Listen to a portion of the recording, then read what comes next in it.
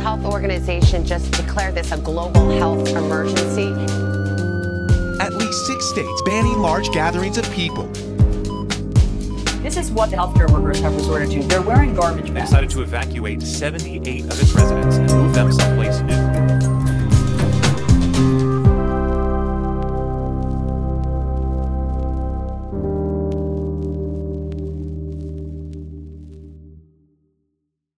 The COVID-19 pandemic showed how devastating a medical emergency or natural disaster can be to nursing homes, from a lack of safety equipment to isolation to a staggering loss of life.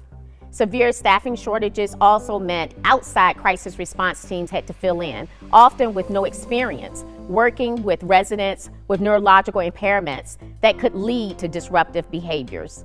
We know that challenging behaviors are difficult, not only for the resident, but also for staff and crisis responders. This video training series is designed to prepare crisis responders to provide compassionate crisis care, to reduce challenging behaviors during emergencies and disasters when every minute counts. In this video, our focus is on a critical first responder in nursing homes, the Virginia Medical Reserve Corps. MRC volunteers played an important role in nursing homes during the pandemic. We collected COVID tests, administered vaccines, and even filled in for staff at some facilities. Volunteers also help nursing home residents when they're evacuated to emergency shelters during emergencies or disasters. At least 95% of nursing home residents have behaviors that may be challenging due to neurological or psychiatric disorders, including dementias, mental illnesses, and mild cognitive impairment. In addition, our residents suffering behavioral complications from strokes, traumatic brain injuries, and intellectual disabilities. All of these impairments can lead to behaviors that can be difficult to manage, even for MRC volunteers with medical experience. In this video, we'll learn more about these challenging behaviors, as well as some positive interaction techniques that can help avoid or diffuse them. These techniques are rooted in patient-centered care, which is an approach that starts with understanding the resident's point of view and then individualizing care to respond to their unique emotional and social needs. Let's look at how challenging behaviors might emerge during routine nasal swab testing. Time to take your test. No. Who are you? Who are you? What do you want? Won't hurt. No. Hey, this is not right. Get away. No. Neurological impairments can change the way residents perceive their environment, distort their visual and auditory processing, reduce their ability to make sense of what's happening, or to make their needs known.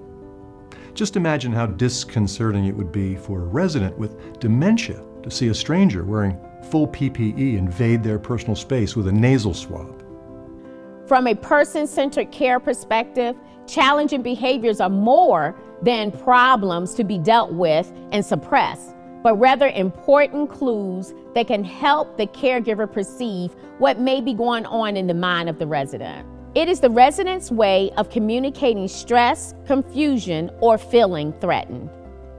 And we need to try and understand what the resident is trying to communicate and communicate back with calm, non-threatening care that helps diffuse agitation and confusion that the resident is experiencing.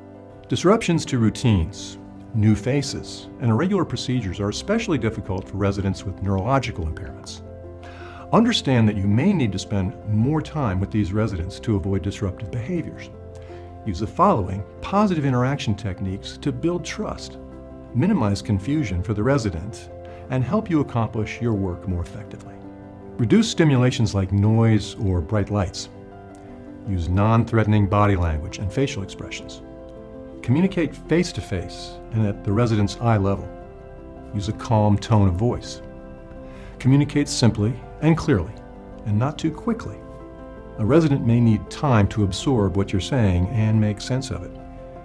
Give the resident time to respond. If available, ask a regular staff person or a trusted family member to be present. Their presence and knowledge of the resident can help avert many disruptions. If that's not possible, your MRC partner can provide a comforting presence to the resident while you administer the test.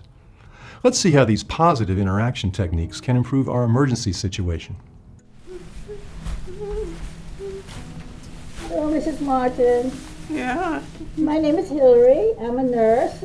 And this is Nancy. She's also a nurse. You're a nurse too? Yes. You look kind of funny. Yes. And we're here because we need to do a test on you, okay? Test? Yes. It's just a swab of the back of your nose. It won't hurt. It'll be a little uncomfortable, but it won't hurt. Is it okay if we do that? My nurse said it's okay? Yes. We're doing all the residents here today. Okay, yeah. Okay, is that all right? So is it okay to go ahead and do this? Okay. Okay? All right, here we go. MRC volunteers might also interact with residents in emergency shelters if they are evacuated during an emergency or natural disaster. How are you? Where am I? This is a shelter. Where? This is a shelter in Norfolk. Am I safe? You're absolutely safe here. Why am I not home? Can I get your name? No. No, am I safe? You're safe here. You don't need to be afraid. You don't need to be afraid. Am I safe? Okay. Am I safe here? You're absolutely safe here. I'm Gwen. Gwen? You're going to be just fine here. You're safe here, as a matter of fact. So, you know what? How about we watch a movie together? Movie? It's a great movie on my phone. My cell phone. We can, as a matter of fact, we can go right over here at this quiet place and watch the movie together. Now? Yes, right now. Okay? So let's turn around here. Okay, and I heard that your name is Lee. Yes. So let's go over here. Changes in routine can trigger agitation. If you notice agitation, gently approach the resident with non-threatening body language and reassure them with a calm tone of voice. Gently redirect the resident's attention to a different activity. Encourage your MRC team to have diversion items that engage residents' hands, such as fidgets, magazines, simple crafts, or items to fold. If nothing else is available, you can use your cell phone to play music or show a movie that may engage the resident. Let's see how these techniques can help in this situation. I think you're going to enjoy it.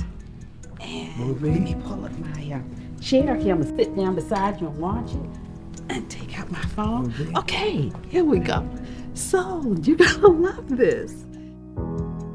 It's also important to remember that not all behaviors are challenging or problematic. For example, a resident pacing or exploring may be a frustration to staff, but not a challenging behavior if the resident is not at risk or putting others at risk. If you are unsure, you can ask a supervisor or nurse at the shelter for guidance. And if you have enough MRC volunteers available, you could assign someone to accompany residents who want to walk or to sit with residents who exhibit confusion. Also, be aware of the signs and symptoms of someone who is escalating towards aggression or about to have a break. These signs can include pacing, removing clothing, particular types of staring, changes in cognition, changes in ability to articulate verbally, mood changes, as well as other signs listed on the screen. Let's look at another emergency situation where a young resident with a traumatic brain injury is struggling at an emergency shelter. I want to be here. I want to go home. I want to go home. It's okay. I want to go home. I can help. I can help. Get the hell away from me. I can help. I said get the hell. In this situation, the resident has become physically aggressive and may pose a safety risk to the volunteer and themselves. Block any blows. Never hit back at a resident. Step out of reach and remain calm. Don't take verbal abuse personally. Use calming communication techniques. Redirect attention. If you are not able to diffuse aggressive behavior, notify a supervisor immediately. And most importantly, make sure to inform any first responder who becomes involved that this resident may have a neurological disorder, which may affect their ability to comprehend the situation they are in or to communicate clearly. By working together to provide compassionate crisis care, we can be prepared for emergencies in the future and give residents the care and dignity they deserve. For more information, please log on to the website on your screen.